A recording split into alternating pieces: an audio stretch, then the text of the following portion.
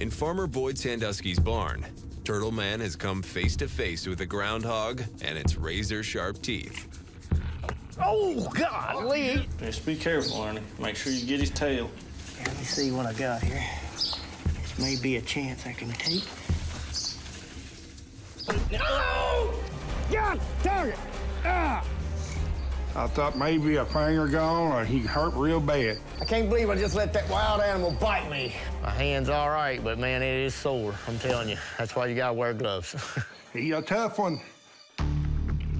Groundhogs are incredibly territorial, and after moving up to 700 pounds of dirt to create a burrow, they'll protect that home ferociously. Get on in there, Turtleman. Get that groundhog out of there now. See some live action here. All right, he's got him, boys. He's got him. Oh, he's got a hold on something. He's got a hold on you. Watch it, Arnie. There he is, there he is. Bring it away. Woohoo! Here we go. You got him!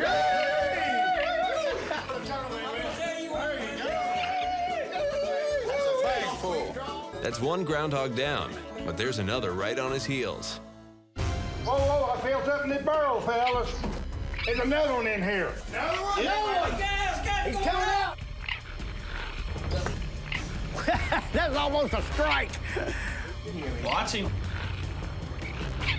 Whoa, man, he's thirsty. Whoa. He's really wanting a piece of my fingers. He's waiting on me, I'm waiting on him, just to mess up. Here he comes. Here he comes. Woo! Watch out, Lolly. Yeah.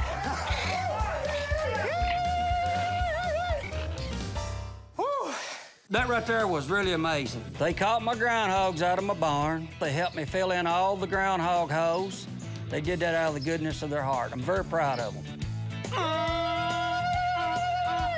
That's live action. I could sleep better at night knowing that the mules are not gonna have their legs broken falling through a groundhog hole.